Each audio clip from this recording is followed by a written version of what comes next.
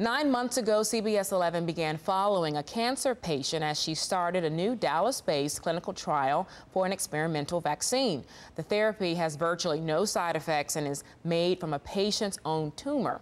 CBS 11's Karen Borda shows us how the vaccine works and how a Frisco mother's life has changed because of it. It's an exciting moment. Hi, my friend. For the doctors and nurses at the Mary Crowley Cancer Research Center. I'm going to miss you. And for cancer patient Tonya Hughes.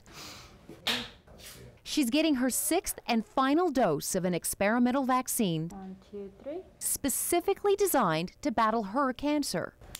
Oh, I'm very happy. I feel like the old Tonya. We first met Tonya in October last year, a month after she was diagnosed with stage 4 liver cancer that had spread to her lungs. Hey, honey. At the time, she was given just 1 year to live. I can't have cancer, have a baby. Put your feet on the gas. Tonya's only wish was to live long enough to see her then 2-year-old son go to kindergarten. I just want to see him drop the school bus and wave.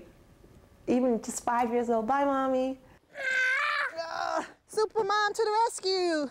So when her doctor said they were out of treatment options, she began looking for something else. That's when she found a clinical trial at Mary Crowley for a new cancer vaccine. I'm putting my trust in Mary Crowley now, but this has got to work.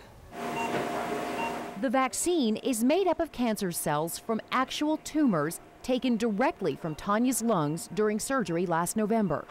Within hours of the surgery, the tumors were rushed to a lab in Carrollton where they were broken down into individual cancer cells. The cells were then put into this machine where they were superheated and shocked, a process that changed their genetic makeup. What we're trying to do is to dismantle the stealth system that the cancer cell has. So the immune radar system, which we've now revved up, not only can see it, but can produce ways to attack those cancer cells more effectively.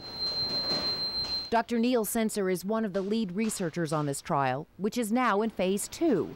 He says by changing the genes within the cancer cells and re-injecting them into Tonya's body, her immune system can now recognize the diseased cells and fight them. I mean, that's why we're doing this, to help people, to help patients, and to do the right thing. In February, after the first 2 doses, Dr. John Pneumonitis, who is also helping lead this study, reported that Tonya's vaccine was working.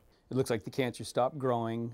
It's officially called stable disease. Almost 4 months later, and after 4 more doses. As time went on and every CT results came back better and better and better, then it was like, okay, you can get a little happy now. Okay, push mama. And happiness now means the wish of seeing her son off to kindergarten could soon become a reality. And I will be there putting him on the bus and watching him go to school. You've got a future. I think I do. I think I do. I'm going with you. Karen Borda, CBS 11 News. Very encouraging news, and Tonya's doctors say now that she's done with the vaccine regimen, she'll be monitored closely with scans every 3 months to see if her cancer progresses. But Tonya says should the cancer grow, she now has the confidence that she'll be able to fight it once again.